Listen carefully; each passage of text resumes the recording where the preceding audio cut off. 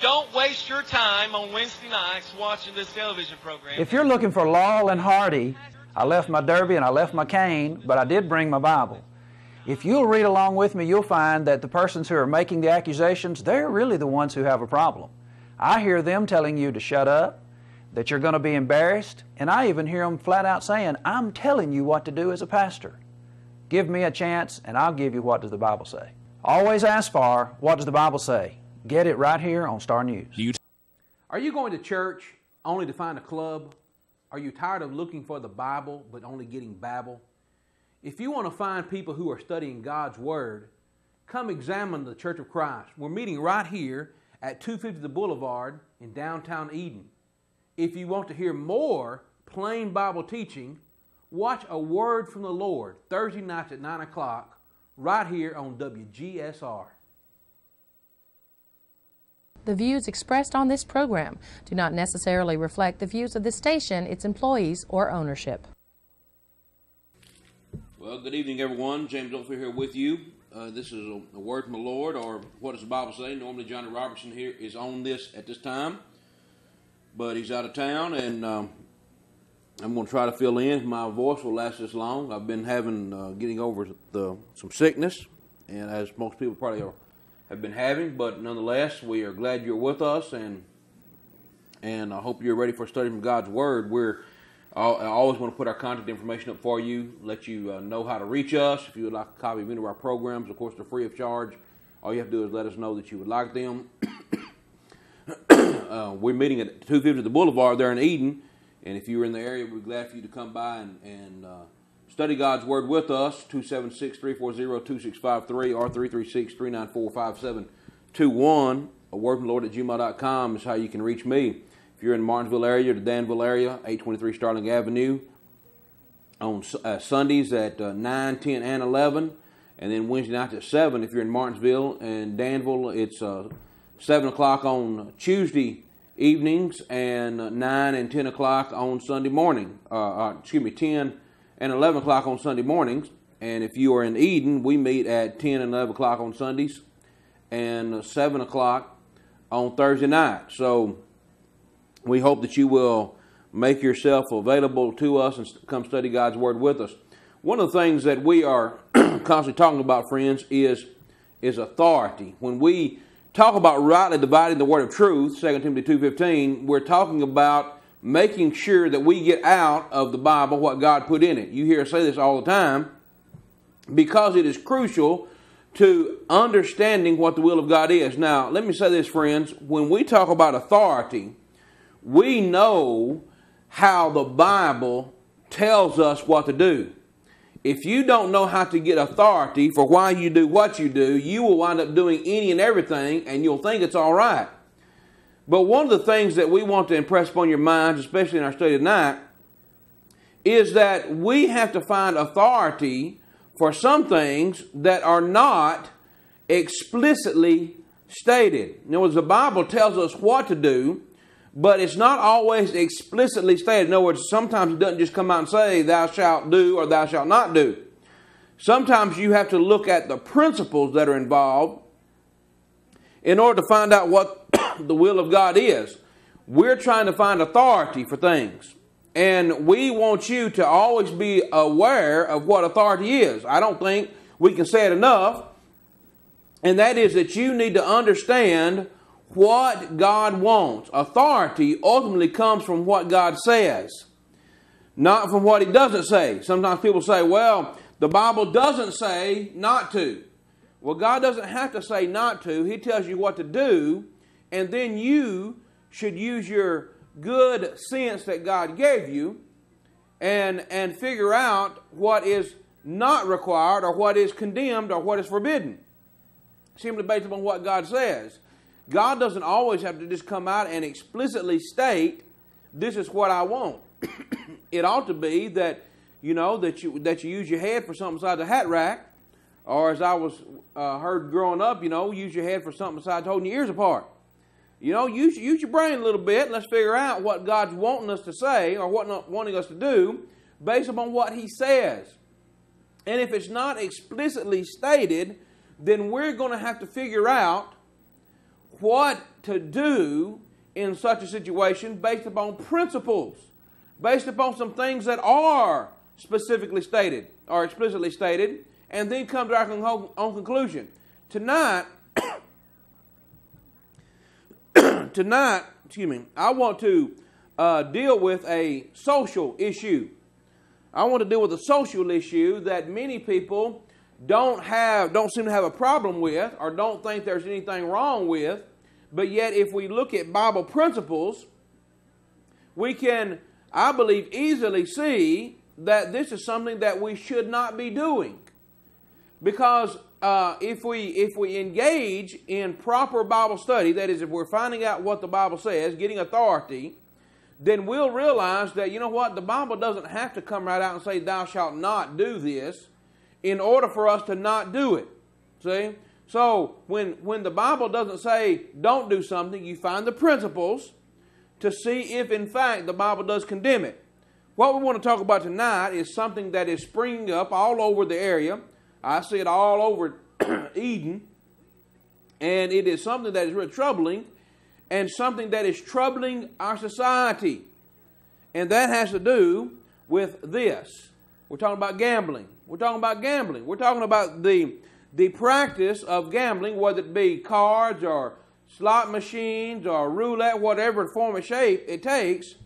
Gambling is a problem with society. It is a blight on society, friends, and it is something that we need to consider and ask, is there a word from the Lord on this matter? And that's what we're going to get tonight. We're going to get a word from the Lord on this matter to see if in fact it is something that we should be engaged in or not engaged in. Let's give a definition. Let's get a working definition of gambling in order to begin our study.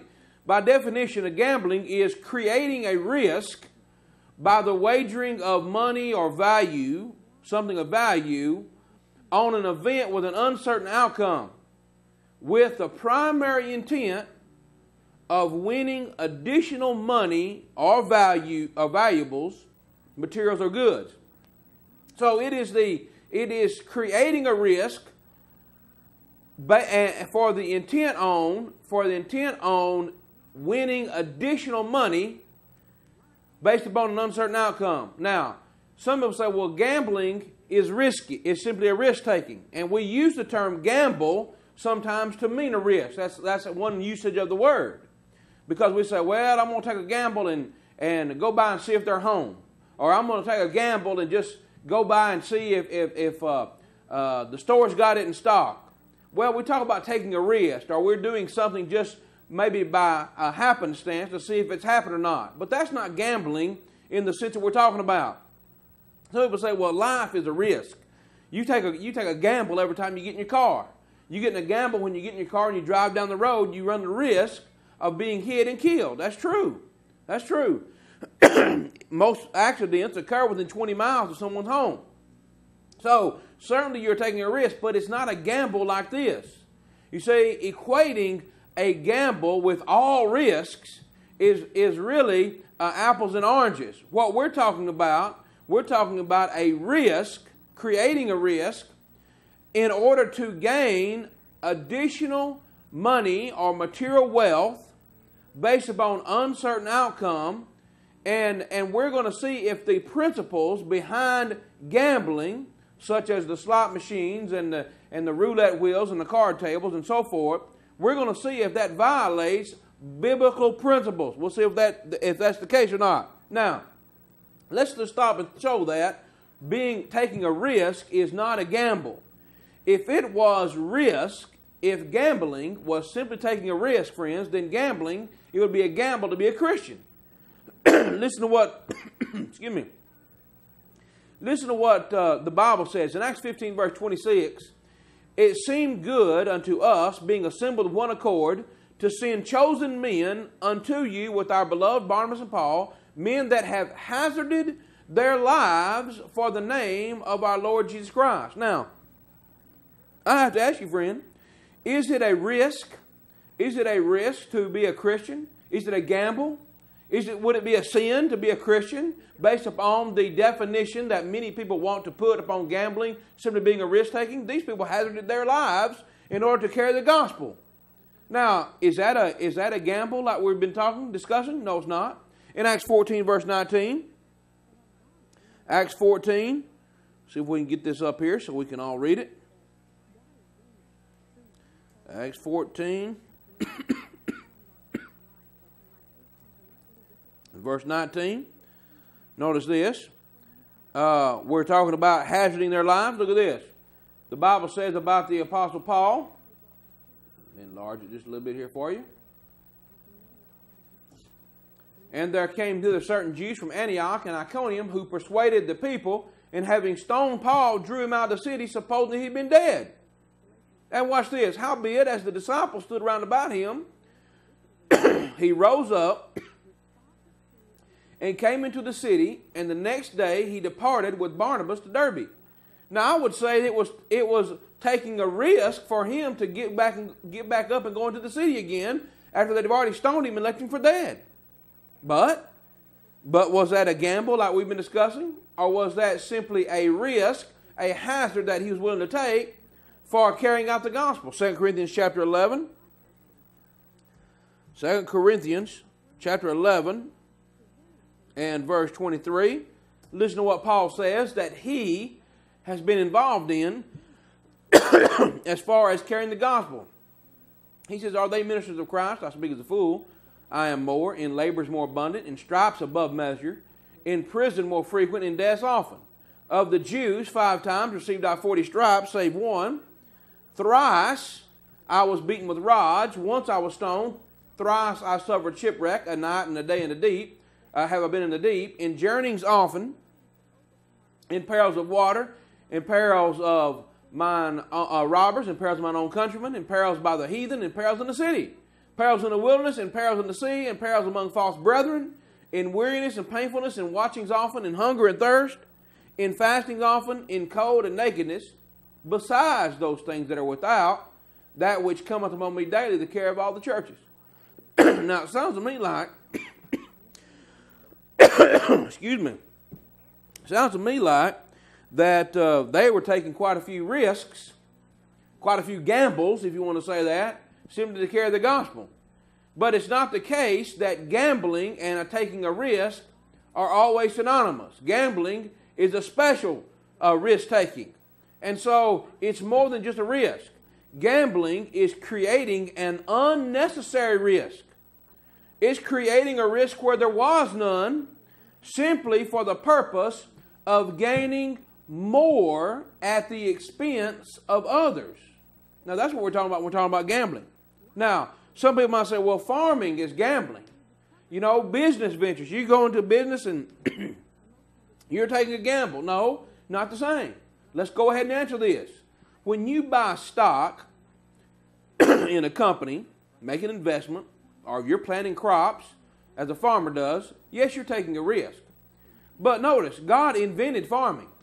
In Genesis chapter 2 and verse 15, Genesis chapter 2 verse 15, when he put man in the garden, he put him there for the express purpose of, of dressing the garden. All right? In Genesis 8 and verse 22, Genesis 8:22, God says that as long as the earth remaineth, seed time and harvest, cold and heat, summer and winter, day and night, shall not cease.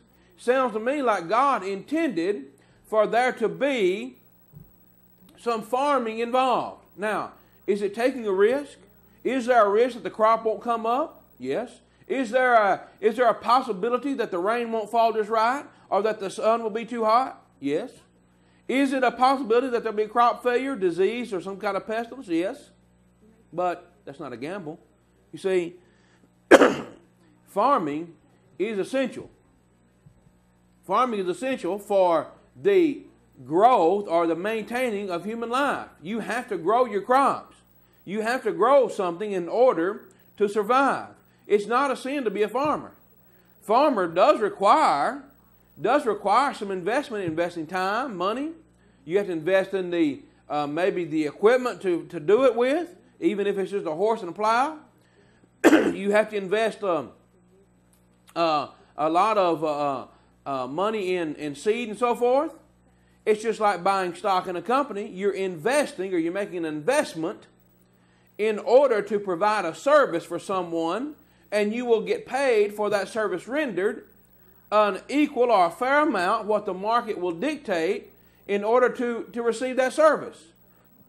Now, that is not a gamble. That's not a gamble. Investing in a business is simply not a gamble. In Proverbs 31, verses 10 and following, as a matter of fact, you'll find the virtuous woman went out and bought and sold land.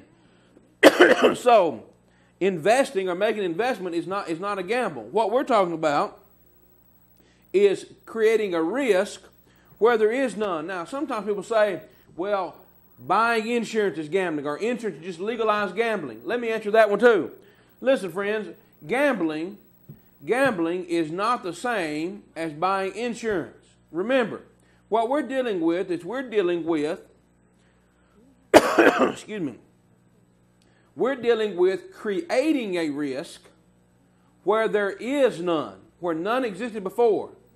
Buying insurance is not taking a risk. Someone says, well, you're betting that you won't get sick, or you're betting you will get sick, and the insurance betting you won't. No. What you're doing is you're covering a possibility that already exists. See? In gambling, a risk was not present before someone put their money down and bet on the horse or bet on the dog or whatever it may be. See? You had your money. You had no chance of losing that money on that horse race until you said, I'm going to bet it, until I'm going to gamble. But in insurance, what is done is in insurance, you're actually transferring an existing risk. There's always a risk. If you're alive, there's the risk that you're going to die. And you may die tragically. If you drive a car, there's a risk. See, that's why you have insurance on your car. So you're simply transferring a risk to the insurance company. The insurance company is going to help cover that risk by putting together similar loss risks, and what that does is that reduces the risk of the whole. So they pull all the monies, and that reduces the risk, that reduces their loss when it comes to pay out for something that is pretty much inevitable. But so buying insurance is simply covering a risk that already exists. Gambling creates a risk where there was none. Now you see how we're understanding what kind of gambling we're talking about, or what kind of risk taking we're talking about. So when we're looking at gambling, and we're talking about the gambling that we see in the casinos and the slot machine places around here, or the online betting and so forth, what we're talking about is gambling that creates a risk in order to obtain additional money or value for very little put in the hopes of gaining more, all right? And you're taking a risk where there's none. So let's see if gambling violates any biblical principles, and it does.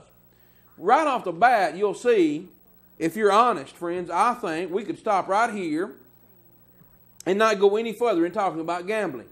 If you're concerned about living a life that is in harmony with the Bible, you'll readily see that gambling violates the golden rule. Even individuals who say, well, I just want to be fair to my fellow man, should realize that gambling does not benefit or does not serve a useful purpose to the fellow man. Gambling violates the golden rule. The golden rule is, Matthew 7 and verse 12, commonly it's stated, do unto others as you'd have them do unto you. But Jesus put it this way. He said, therefore all things whatsoever ye would that men should do to you, do ye even so to them, for this is the law and the prophets. So whatever it is that you would have people to do, however you'd have them treat, you treat them the same way. But see, a gambler would never succeed if he or she practiced the golden rule. Because what you want is, you want to take someone else's money and not lose yours. You're actually wishing, or you're desiring, that misfortune is on their side and good fortune is on yours, if you can use those terms. See, you have to desire for someone else what you yourself don't want for yourself. That's why gambling violates the golden rule. No gambler's going to sit down and go, you know what, I want to win all the money, but you know what, I hope you win all the money too. No, you don't. They want to win all the money. They want to take everybody's money so they can have more. You see, it violates the principle of doing unto others as you would have them do unto you. Now, someone might say, well, James, my neighbor and I, we were gambling, and he said it's all right. You know, he's a consenting adult. And so we're going to gamble, and we know that if someone loses, they just lose all their money. Well, just because someone consents to it, and someone is a willing participant in it, does that make it right?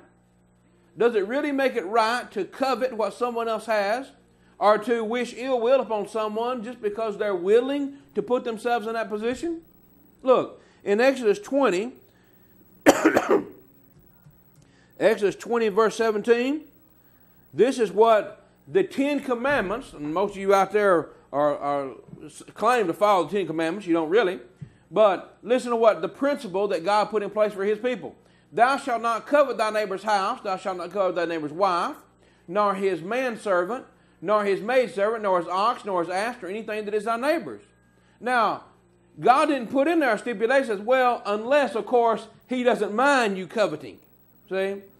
That's not what we're talking about. We're talking about doing something that violates a biblical principle, regardless of whether someone is agreeable to it or not. Deuteronomy 5:21. God said, neither shalt thou desire thy neighbor's wife, neither shalt thou covet thy neighbor's house, his field, his manservant, his maidservant, his ox, ass, or anything that is thy neighbor's. Now, let me ask you a question. If someone is consenting, does that make it right? You see? Just because a man might be consenting to share his wife with his neighbor doesn't make it right. Just because someone is consenting to engage in a practice of gambling does not make it right. See, people are consenting to engage in all kinds of illegal and illicit activities. It doesn't make it right. Just because they're willing participants. All that means is they're both in agreement to sin. It doesn't make what they're doing not a sin. So, just on this principle alone, this violates the golden rule. It violates the rule of doing unto others what someone had them done to you. So, again, if someone agrees to share his wife with another man who desires her, it doesn't make it right. Or anything else for that matter. And just because two people sit down at a table and play a game of high-stakes poker doesn't make it right. It just means that they're both willing to engage in that activity. Listen, when we talk about biblical principles, we have to realize that God may be telling us something is wrong, but not coming out and saying, thou shalt not do this. Listen, biblical principles require, if we're going to follow the golden rule, do unto others you have them do unto you, biblical principles require that we seek the highest good for someone else. Listen, in 1 Corinthians 10 and verse 33, Paul said, even as I please all men in all things, not seeking mine own profit, but the profit of many, that they may be saved. Paul said, I'm not trying to seek my own profit or make myself, have a nice feathered bed. I'm not seeking something for myself. I'm trying to look out for others. Philippians 2 verse 3, let nothing be done through strife or vainglory, but in lowliness of mind, let each esteem other better than themselves. Look not every man on his own things, but every man also on the things of others. In other words, now he's not saying covet right there. So somebody said, well, there he is. He's saying go ahead and gamble. No, he's saying you look out for that person. See? You look out for someone else. You care for them. You care for them. Then, or he'll say in Romans 13 verse 8, owe no man anything but to love one another. For he that loveth another hath fulfilled the law. For this thou shalt not commit adultery, thou shalt not kill, thou shalt not steal, thou shalt not bear false witness, thou shalt not covet. And if there be any other commandment, it is briefly comprehended in this saying, namely, thou shalt love thy neighbor as thyself. Love worketh no ill to his neighbor. Therefore, love is the fulfilling of the law. Now, neighbor, can you honestly tell me that someone can seek the highest good of their fellow man, of their neighbor? Seek their highest good. Seek what is truly best for them, while at the same time trying to take his or her possessions away from them. Can you really say that you're seeking the highest good of your neighbor when you know that if you win, or for you to win, in order for you to win, you're going to have to take something from your neighbor, his livelihood, his ability to care for his family? See? Are you really going to tell me that you can seek the highest good and say, well, I'm looking out for you. I'm looking out for you, Fred. I'm just going to take all your money. You babies won't have any shoes. You can't pay your rent, right? Your wife won't be able to buy groceries, but I'm looking out for you. Let me take your money. No. You just cannot keep the golden rule and with this attitude. Now, listen, when we're talking about violating principles, we've already seen you violating the golden rule. So without having to say thou shalt not gamble, God has already put a principle in place that if you do gamble, you violate it. Here's another one. The work rule. In 2 Thessalonians 3 and verse 10, 2 Thessalonians 3 and verse 10, here's what Paul said. He said, for even when we were with you, this we commanded you, that if any would not work, neither should he eat. You know what gambling does? Gambling actually encourages not working. It actually encourages people not to work. Now, think back with me, friends. The American dream that we all hear about is based upon the idea of someone coming to this country, working hard to be successful, earning what they have through hard labor, hard work, diligence, perseverance, and so forth, in order to make something for themselves and for their children and their children's children and so forth. Gambling, on the other hand, the lottery, says, you know what? Let me just make you a multimillionaire for doing nothing, for just scratching off a ticket or just picking out some numbers. See, it violates the work rule. God intended for man to work in order to provide for what man needs. In Genesis 3 and verse 19, we've already looked at the point that God set man in the garden to dress it. And in Genesis 3:19, he says that you'll work by the sweat of your brow. You'll eat your bread by the sweat of your brow. In Proverbs 12 and verse 11, listen to what Solomon says. Proverbs 12, verse 11. He that tilleth his land shall be satisfied with bread, but he that followeth vain persons is void of understanding. God never intended for people who are able-bodied to simply be fed and coddled and be put on the daily dole and be given their food and their clothing and their homes for doing nothing. God never intended that. He intended for man to be a viable citizen working in the community and providing for his own. Providing for his own. Paul said, excuse me, if any man provide not for his own, he's worse than an infidel. He's denied the faith and worse than an infidel.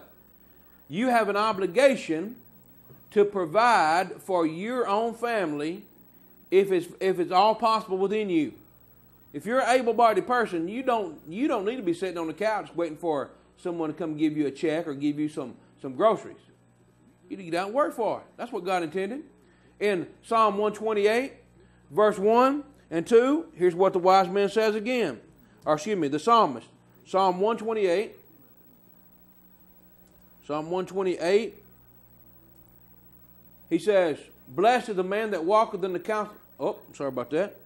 Let me get that Psalm 1. That's a good psalm, but not quite the one we want, I don't think. Blessed is every one that feareth the Lord, that walketh in his ways, for thou shalt eat the labor of thine hands. Happy shalt thou be, and it shall be well with thee. You know, there's nothing more satisfying than working and accomplishing something with your own hands and knowing that you did it and you accomplished it and you provided it. That's why, young people, let me just say this. I hope no one ever gives you a brand new car. I hope your grandparents don't go out and say, I'm going to buy you a brand spanking new car for graduation. I hope they get you an old clunker that you have to fix up.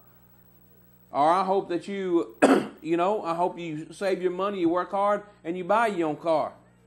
Why? Because there's more satisfaction in it. You'll appreciate it. It's a biblical principle that God knows you'll be better for if you follow it. But gambling violates that rule. See?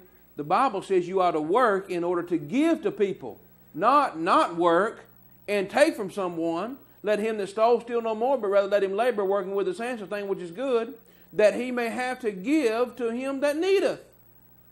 God intended for you and I to help others, not try to take what they have, not try to take from him. But look what our society has done. Our society has created an entitlement generation, or an entitlement society, part of society that believes they're entitled to something even though they're doing nothing. Look, the state is burdened with people who won't work. Now I'm talking about people who can but won't work. The state is burdened with those individuals, and even though they tell younger generations, stay in school, work hard, get a job, and you'll be rewarded, go to college, get an education, whatever. Then they turn around, the state turns around and says, play the lottery, and if you win, what happens? The first thing people say when they win the lottery is, well, I'm going to quit my job. I'm going to quit my job. Did you know that most millionaires didn't get that way by gambling? Most millionaires got that way because of hard work. And in the state says, well, work hard to get a job, and then the state comes around and supports lottery and creates a generation that becomes addicted, trying to get something for nothing, and then the next thing you know, those individuals are the ones who are trying to get support from the state because they run out of money, they're down on their luck, can't pay the rent, can't pay the groceries, can't provide for their families. See what it does? Brings it upon themselves. You know how unprofitable it is to gamble? The gambling-free Tennessee Alliance did the figures on this. I'm just taking their figures. He said if Bill Gates put $30 billion into a typical state lottery and then played off his winnings, his wealth would dwindle to $27.94 in 30 days. Because the payout in the lottery is not substantial. The odds of winning the lottery, friends, I'm going to show in just a minute, are so far-fetched that you really have to be out of your mind to play it. But we're talking about Bible principles here. And gambling violates that principle of work. And it certainly violates the principle of don't covet, as we've already talked about. Because when it gets right down to it, gambling encourages greed, it encourages covetousness, it encourages materialism, it encourages people to trust in the things that really aren't going to last forever. It encourages coveting. Paul said in Colossians 3, 1 through 7, notice,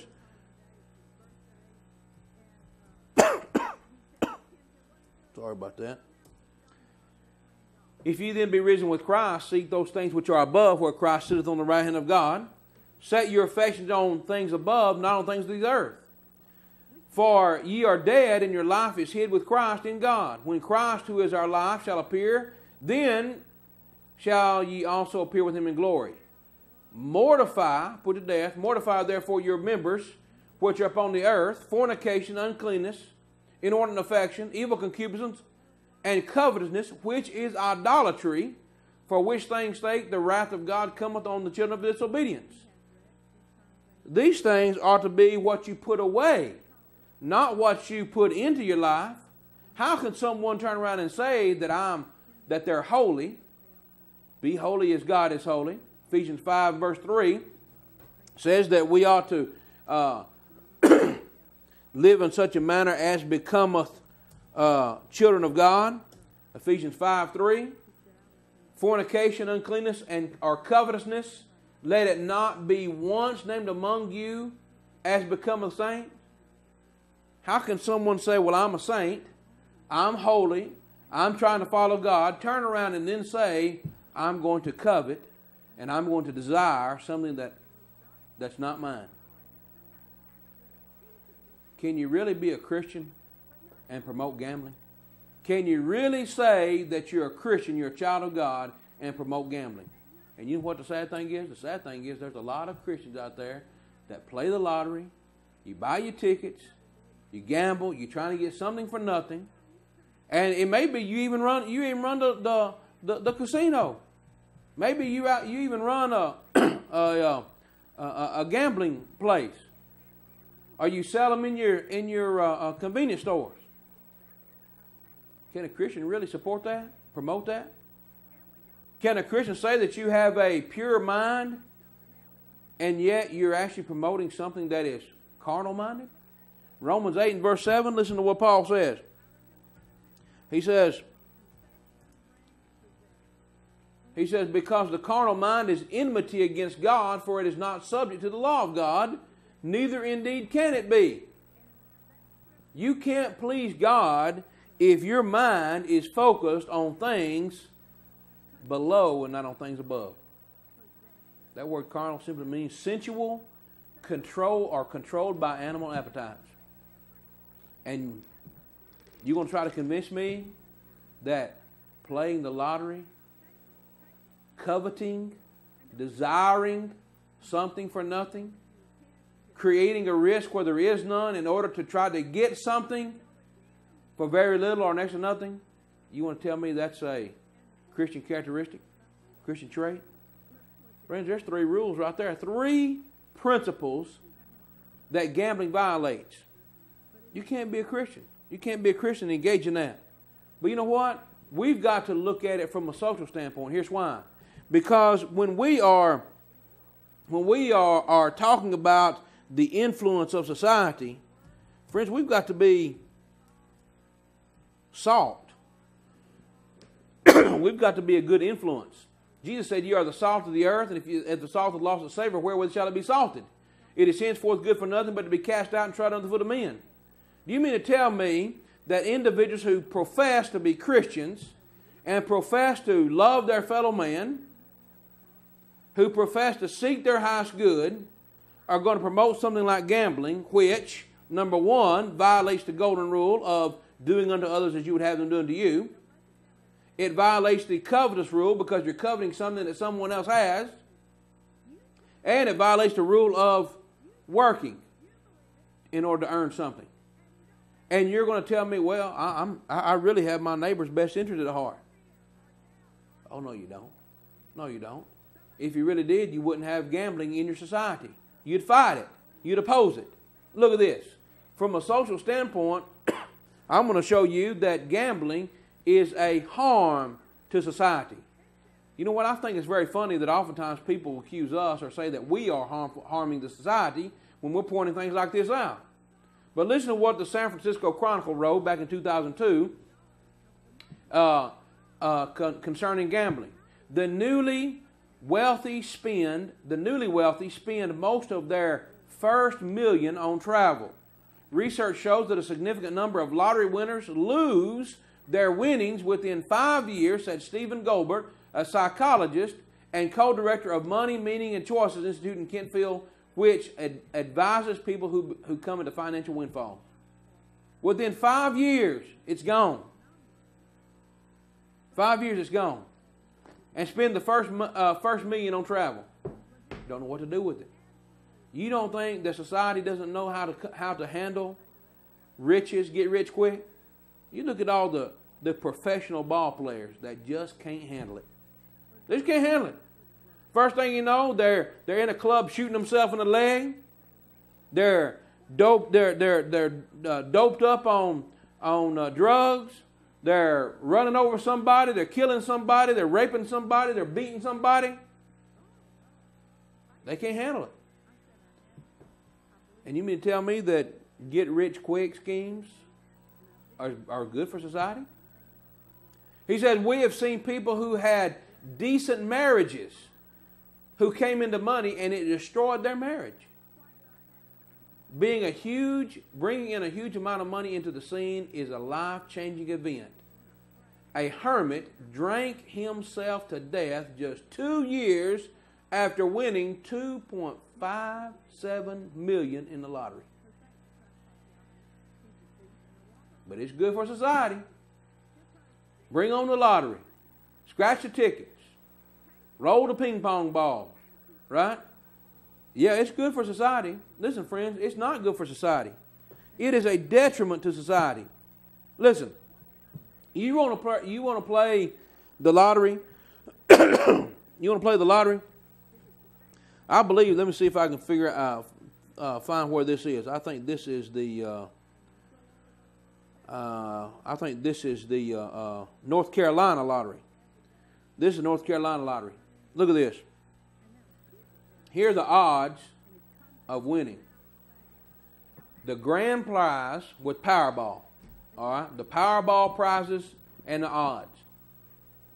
If you get all 5 numbers in the Powerball right, here's the odds of you winning. 1 in 195,249,054. Friends, that's terrible odds. And people still play. They still play. They still play. Look, some statistics even come up with an odd of 1 in 17 billion. Depending upon I think they've even calculated what the numbers of those first five balls are. See? But you mean to tell me that you're going to play the lottery, the North Carolina lottery, and you think you have a chance of winning $195 million to 1? And those are good odds, you think? Listen, here is, this is the Virginia. Go across the border. Somebody says, I'm going to go across the border and play Virginia. Well, here's the odds of winning the Virginia jackpot. Here it is. Whoops, sorry. Whoop. It's 1 in 175 million. 711,536 to 1. 1 in 170, almost 176 million. Are those really good odds? Let's be honest with ourselves. Are those really good odds? Those are terrible odds. Those are terrible odds. See? Those are maybe the odds that you want of a plane going down if you're on it. But you don't want that kind of odds when you're trying to win something. Listen, you know how outrageous it is to play the lottery with those kind of odds? Listen, here's what we put in perspective. The odds of a tour player, let's say Tiger Woods, the odds of a tour player hitting a hole-in-one is 3,000 to 1. The odds of an average player hitting a hole-in-one is 12,000 to 1. The average player getting a hole-in-one on a 200-yard hole is 150,000 to 1.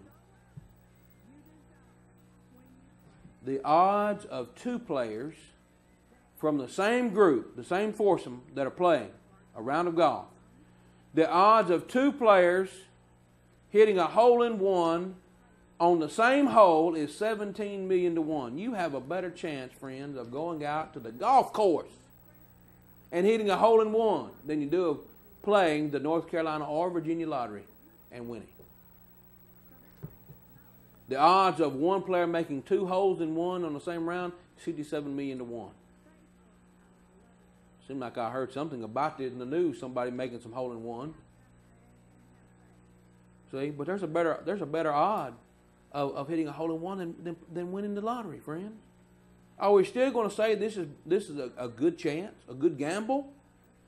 Is it a good wager? Is it a good stewardship of your money? There's another Bible principle right there that we didn't even discuss. Is it a good use of your money to invest it, if we can say that, to invest it in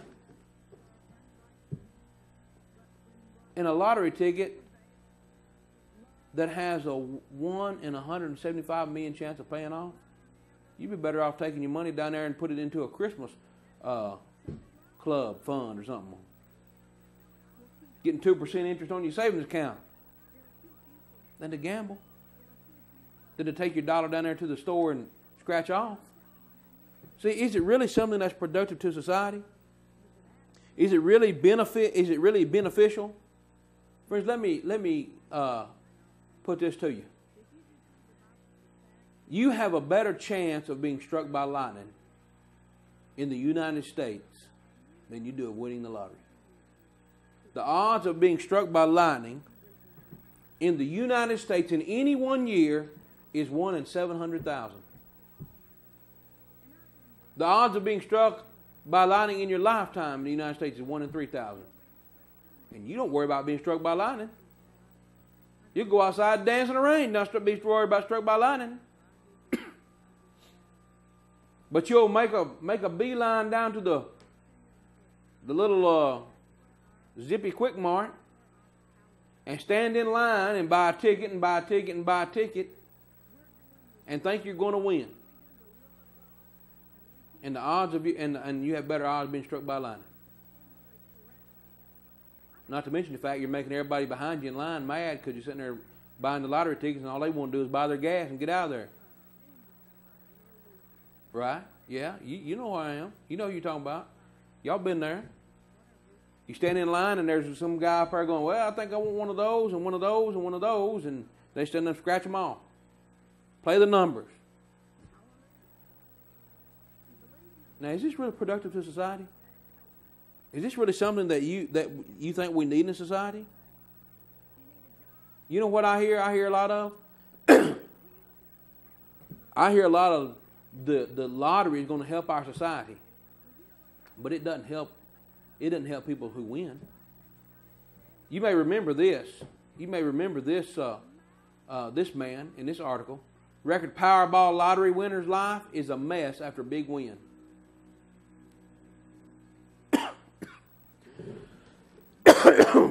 The man is Jack Whitaker, winner of the richest undivided lottery jackpot in U.S. history.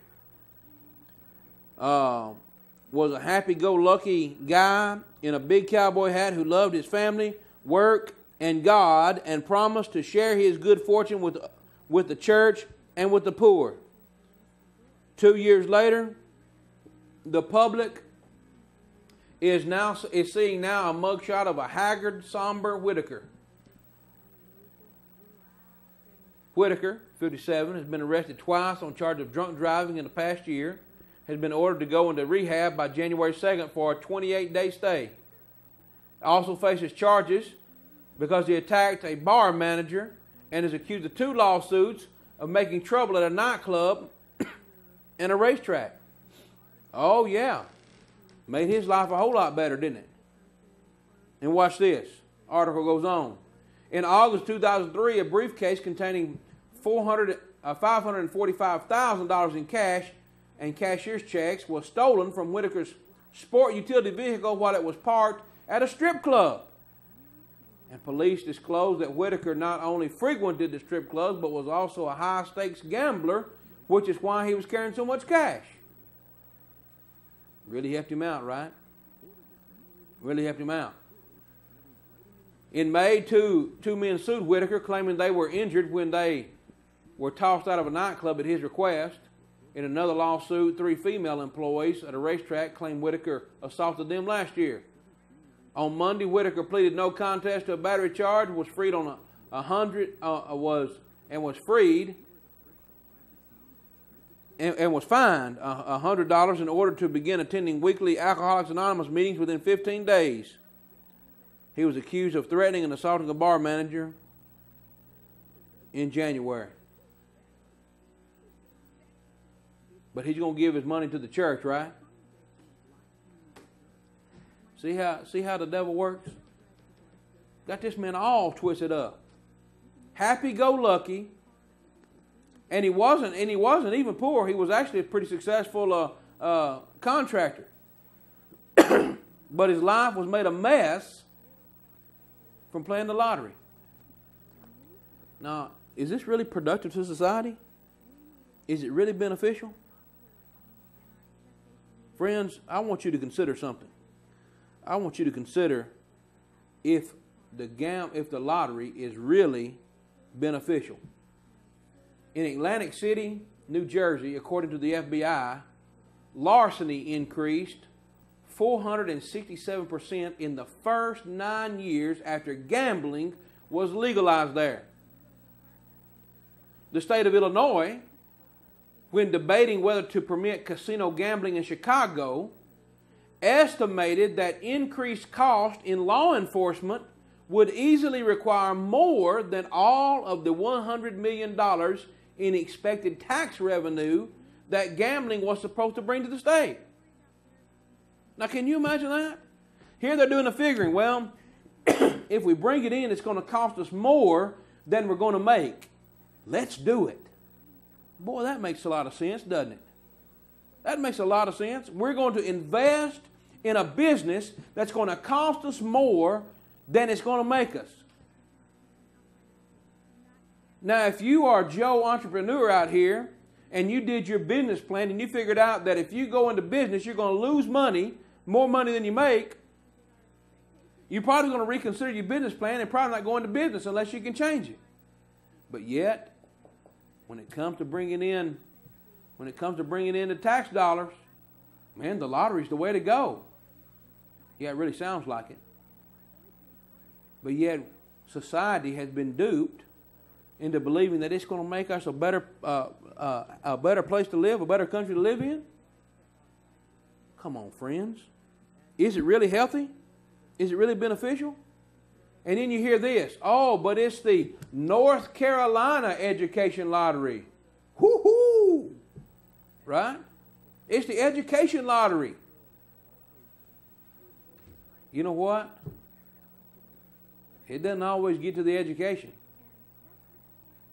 Lottery money is not restricted to education. How about this? Article from July this year. There's a wide public perception that the state lottery pays for the entire education system. That's right, because that's what you're told, see? But the truth of the matter is, the reality is that it only covers a small part, actually 3.6% of the last education budget. You might also be surprised to know that the money from the lottery that's supposed to go to educational programs isn't guaranteed to get there. Isn't guaranteed to get there. Governor Perdue held firm to that commitment during her first State of the State address in March. In other words, here's what she said. Yeah, we're going to make sure it all gets there. Here's what she said. Education is the engine that propels North Carolina's future. It cannot and it will not be sacrificed. But a couple weeks earlier, education was sacrificed. The governor pulled more than $87 million in lottery profits to help the state pay its other bills.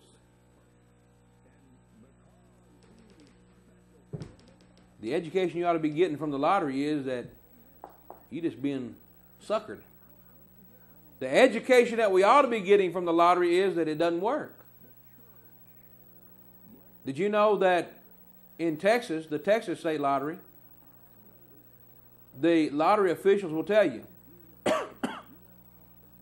that if all the proceeds from the lottery were put into education, it would run the state education system 1 week. 1 week. Yeah, that's a big help, isn't it? That's a big help. Oh, but our society needs it. See, it's beneficial to society. Is it really beneficial to society? Is it really all that helpful? Do you know the consequences of bringing in the lottery? Not only does it take money out of the economy, not only does it cause people to violate the three rules we looked at from the Bible, not only is it a detriment to society, it actually corrupts society even more. Here's an article. This is from Tom Chima, Director of Lottery of Ohio. Ohio's lottery agency is taking steps to destroy myths on the importance of lottery to schools to minimize political fallout. See, we got to stop all the lies. We told the lies to get it. Now we've got to myth bust. We got to do little myth busters because, see, now the dirty little secret's getting out, and there's going to be a lot of political fallout because everybody thought that the lottery is going to help us. But he says, when Ohioans approved the Constitution's amendment that made the lottery possible, many got the impression that the lottery profits would solve the school's financial problems. It was a myth then, it is a myth now, and it always will be a myth. And that's from the director of the lottery. Does gambling really help, friends? Does gambling really help? Go ahead and put the phone numbers up, Matt. If you would, please. Is it really helpful? See? Is it really something that we should be boasting and bragging about? That we should be touting as good for our society? It's really not helping. You're on the Word from the Lord. Welcome to the program. Good evening, James. How you doing? I'm hanging in there. There you go. That's the thing to do. Enjoyed your show tonight. Everything you said tonight about these lotteries and all this other stuff, everything you always say is the truth, of course. I hope it didn't fall on dead ears tonight. But yeah, Doug Wilder did the same thing years ago. And all of these states with all these lotteries, they do the same thing. The bad part is the citizens keep falling for it. And the ones who are spending money on the lotteries are the ones who shouldn't be spending money at all because they're actually neglecting their families based on what I see. And they're all trying to get rich, thinking they're going to win that lottery, which is nothing but stealing from somebody, or it's anti-biblical, or whichever way you want to describe it. Right. It goes against all the principles that Jesus Christ taught us and what that Bible says. So, yeah, what you're saying is correct, and I hope people listen to it. But like I said, it may be falling on some dead ears tonight. I hope not. Right. Well, I hope not. I don't know when the next, referendum or whatever comes up, but we need to get rid of these slot machines and internet gambling and so forth like that because it's all part of the same monster. Yes, it is. This is what gets me is people who claim to be Christians and doing all this stuff, and they should be knowing it. But they do this constantly. I see good people all the time who hoping they're going to hit the lottery and become filthy rich, and it never happens. Right. They hit it every now and then for a little bit of money, and they think they've done something, but that just keeps them doing it over and over and over. But like you said, the odds of them ever really winning anything is outrageous. And based on shows that I've watched, ones who have won the lotteries, they ended up being miserable. In some cases, committed suicide. Mm-hmm. That's right. So it's and myself, I'll have to say that when the Virginia lottery started years ago, I bought 2 tickets, cost me $2. I won $2 back, and I hadn't touched it since then. So broke even. I broke even, I hadn't touched it since. Yeah. Everybody tells me, you're the type of guy, you could probably go over there and put some money in that thing, and you'd hit the jackpot. But I don't think it'll ever happen. If you put those $2 you won back into it, you probably wouldn't have got them back.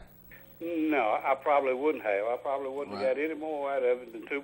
So I just don't play it, but I see people all the time who are counting on hitting that lottery, become filthy rich, and the state governments are just ripping the people off, like you said.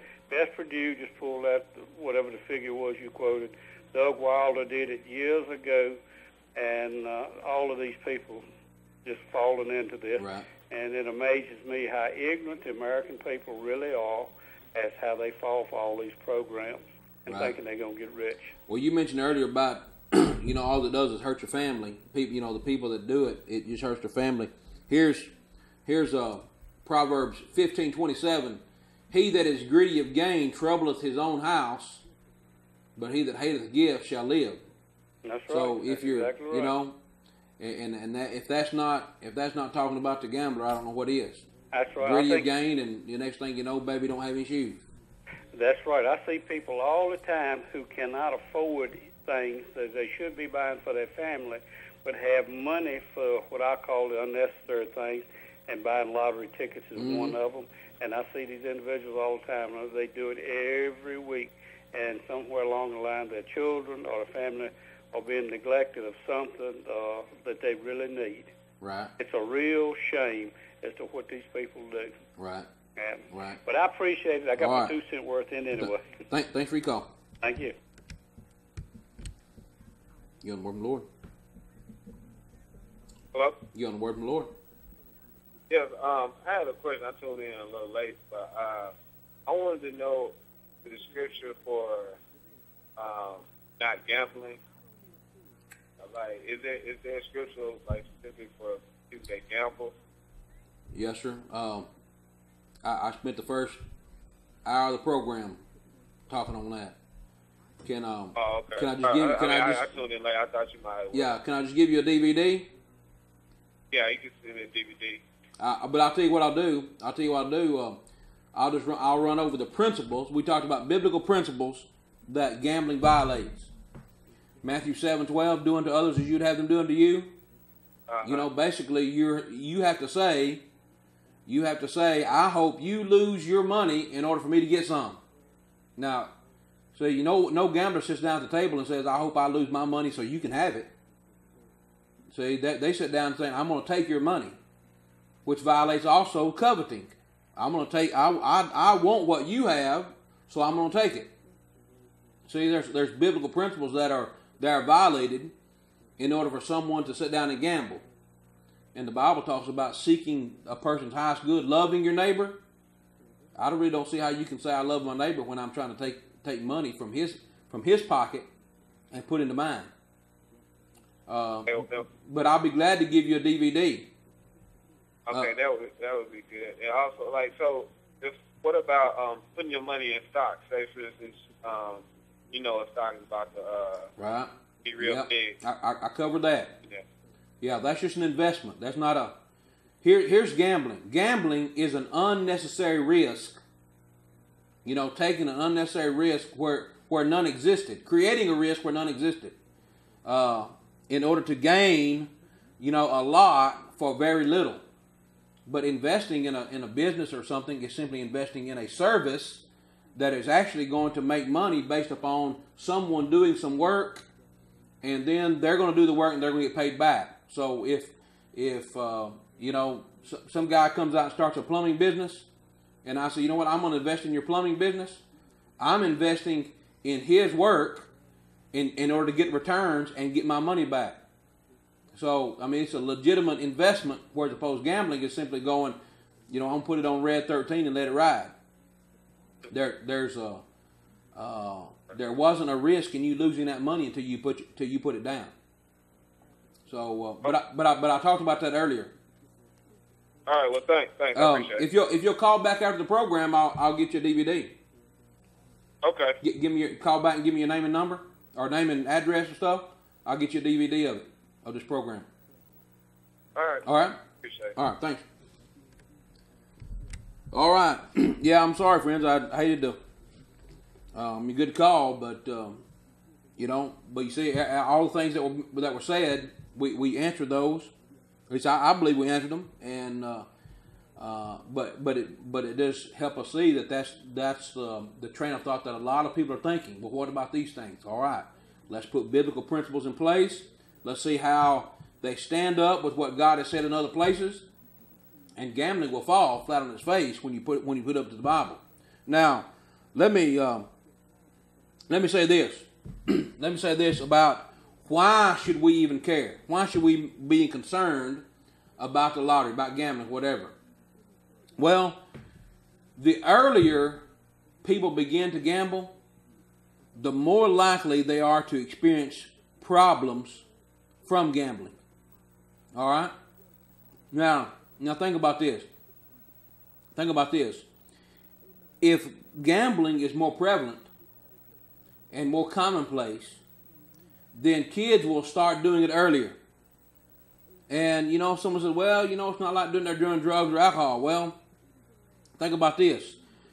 The rate of problem gambling among youth is estimated 3 times higher than that of adults. That's according to the National Academy of Sciences. Problem gambling in youths is 3 times higher than it is in adults.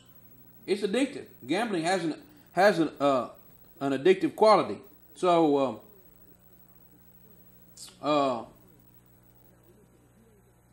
I don't know how I got off that, but this is what we're talking about. Now, why do they do it? Why do teenagers gamble? Why do youths gamble? Why do they pick up this habit? Listen to this. According to one study, they do it 42.7%, almost 43%, do it for money. It's greed, right? Covetous. So 43% of youths who gamble do it because they want money. 23% do it just for fun or enjoyment. 7% do it for excitement. Now, most youth save money. Why? Why would they be concerned about money? Well, isn't that what they get from the messages? Get rich quick? Isn't that the message that they're getting from so many of their adult role models? Money is the answer. And so what they do is they gamble, they engage in this addictive, highly addictive pastime, if you will, in order to gain more money. When what they ought to be being taught is biblical principles about work, hard work, ethics, doing the best job you can, taking satisfaction in a job well done. Those are things that need to be taught. But instead, they're passed by the wayside. According to Richardson, Maryland Council on Compulsive Gambling, he says, lotteries are the cause of the rise of new classes of compulsive gamblers, women and teens. They are more likely to play the lottery than go to a casino or the racetrack. It's less time consuming and it's not as conspicuous. See what happens? When gambling becomes easier, when access becomes easier, you're going to have more people involved in it. They're going to be more engaged in it. And so playing the lottery, it's easier to go down there and I'm going to get gas and, I'm going to take get a $2 ticket or get a $1 ticket or I'm going to put the numbers down right quick. It doesn't take much time and it's not as conspicuous as going out to the racetrack and being seen by everybody. That's what we're talking about. So what it does, it promotes a different kind of people. People that normally wouldn't be gamblers and turn into compulsive gamblers, women and teens, now they are. And the same principle works for anything, friends. Anything that is addictive or anything that has a high addictive quality, the easier access you have to it, the more problems you're going to have connected with it. That's why we talk so much about, bringing in the liquor by the drink. If you bring in liquor by the drink, you're going to have more problems with people who drink. If you bring in the porn and make it more accessible, you're going to have more problems with it. The more corruption, the more sin, the more immoral activity that you bring in, the more problems you're going to have with it. if it's, the more prevalent it is. The easier people have access to it, the more people are going to be engaged in it. Makes sense. So it's compulsive. Austin McGutgan, chief state attorney for Connecticut, said, "What we did was encourage people to engage in the vice." He calls it a vice. We encouraged them to engage in the vice. We convinced people to gamble who would have never become involved in gambling. And we created a whole new generation of gamblers. That's right. That's right. You want to work with the Lord? James? Yes, ma'am. I need to ask you a question. Has Johnny stopped teaching the Bible? No, ma'am. Is Johnny not going to teach anymore? He's out of town. Oh, is he? I was wondering if he was sick. No, he's out of town right now. Okay, so he will be back and teaching. Oh, yes, ma'am. I don't know if he'll be back next Sunday or not, but he's not gone. He's not gone. Okay, all right. Thank you. All right. All right. So, see what we've done? It's addictive. It's compulsive, and it causes people to engage in it. This is from the New York Times. New York Times writes this, if you can believe anything the New York Times says, but here it says, a survey of Southern California high school students found that the percentage participating in any form of gambling went up by 40% after the state lottery was introduced in 1985. See what we're saying, friends? The more you promote something that's sinful, the more you promote something as wholesome and good and beneficial to society, even though it may not be, the more damage it's going to cause, the more people are going to be involved in it. Arnold Wexler, former compulsive gambler, says this. He said the lottery is the first step toward compulsive gambling. In New Jersey, the law prohibits the sale of lottery tickets to anyone under 18, but there is no enforcement. Young teenagers can be seen clustering around grocery stores that peddle tickets, and often these youngsters spend lunch money on the lottery.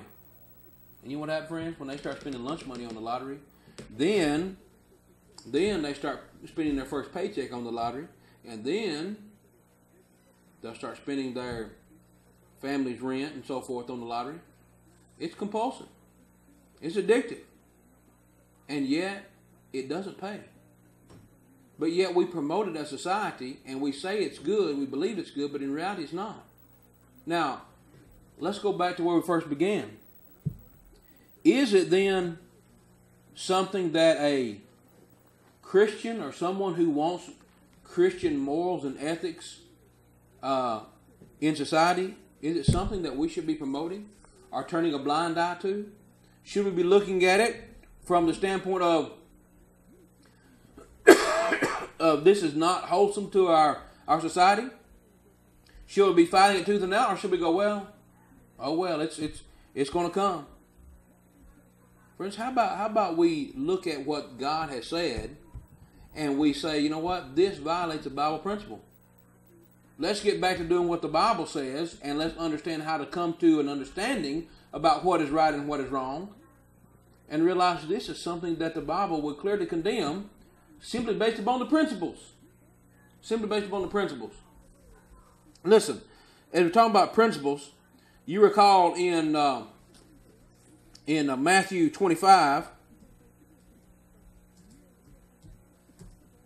sorry about that.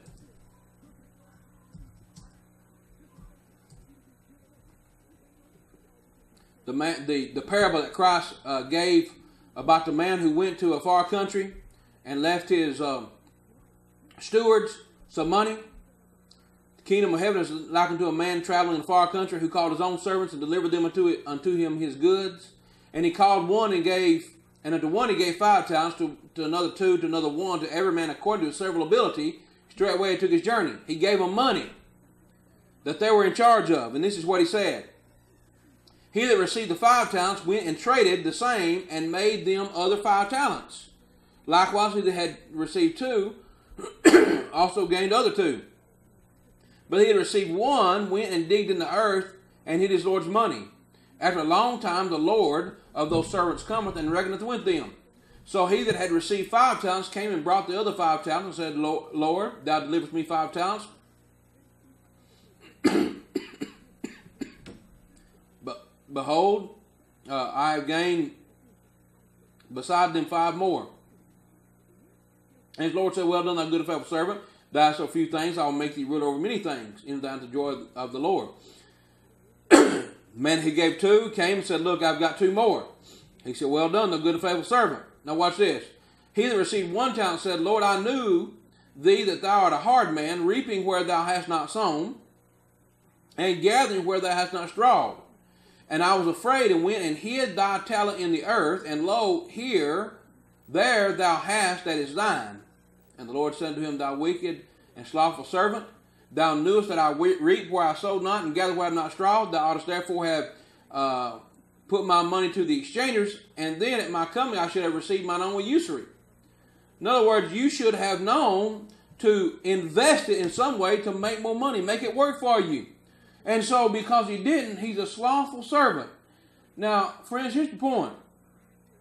We have been given, we've been blessed with all kinds of material wealth. It is not good stewardship. It's not good stewardship of what God has given us to put your money into the lottery. You don't invest in the lottery and expect to get a great return for your retirement. Do you? Don't you invest it in a 401k or an IRA or something or another? CD, something. You put it where you know you're going to get a return.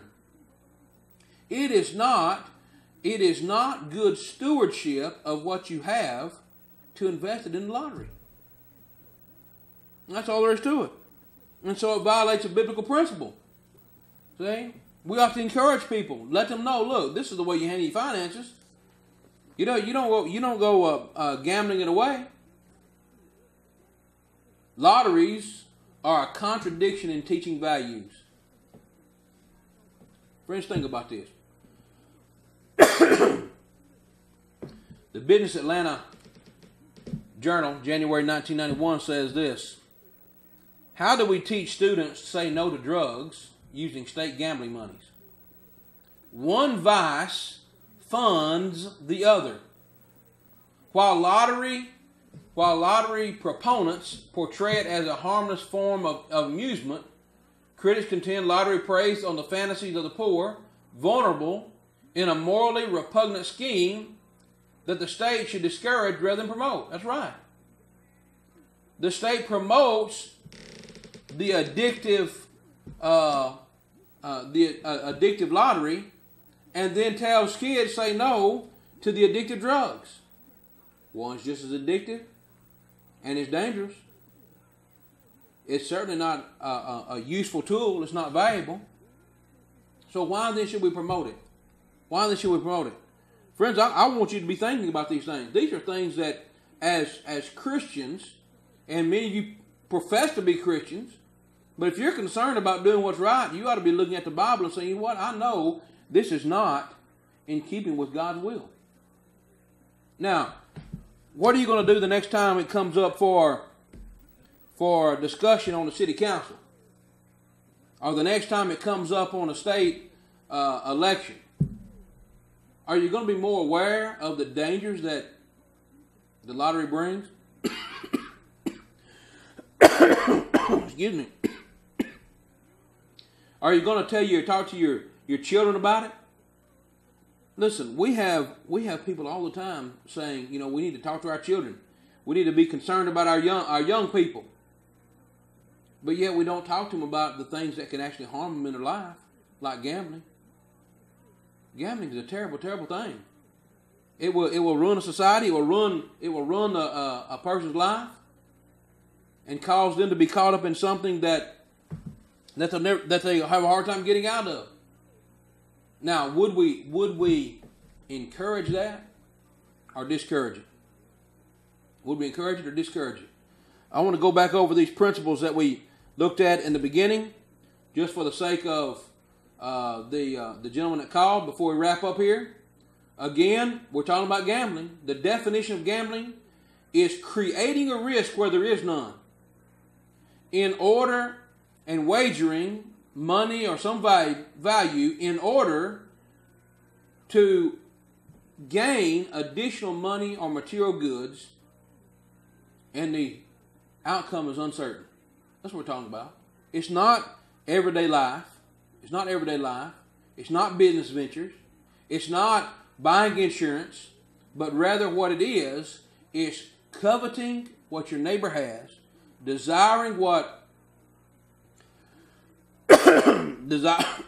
desiring what you can't have or what you didn't earn in a respectable or scriptural manner. It's not based upon hard work. It's based upon the desire of something that you can't have. And so it violates the golden rule. It violates the rule of seeking others' good, their best interest. It violates the rule of working and obtaining something with your own hands.